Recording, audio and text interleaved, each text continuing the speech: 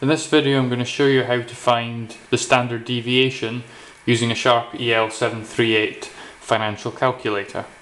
First thing we need to understand is what the symbols actually mean. So you've got SX, which is your standard deviation based on the n-1 definitions. You've got n-1 on the denominator, and then you've got sigma x, which is the n definition, so you're dividing by n instead of n-1. And they will give slightly different answers, obviously. So let's just do a worked example and show you it on the calculator. So very simple data set. So let's just get this done. Move this up. So first step, as always, clearing the memory.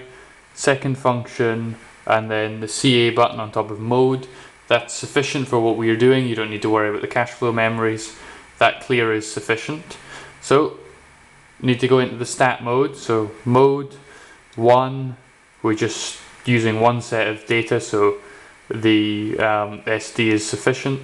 So we're in stat 0 mode. Now just enter the data very simply. Just put in this data and press enter after it. So we've got 6, enter, this keeps count, 10, enter, 15, 19, 4 and 12. There we go. So that's the data set in the memory, and then you use the recall button, and we should get these answers if we've done it all right. So we want recall, and then you'll notice in green you've got all the statistical functions.